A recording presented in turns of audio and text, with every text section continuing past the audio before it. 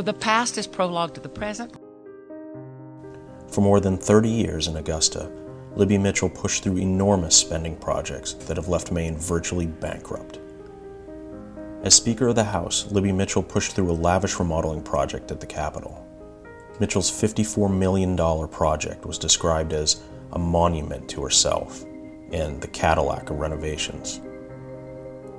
Taxpayers footed the bill for a $4 million tunnel between the State House and Cross Office building.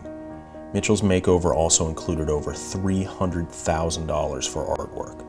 To cap off her monument, Mitchell ordered a new desk for herself, an historic replica mahogany rostrum that cost over $130,000 taxpayer dollars.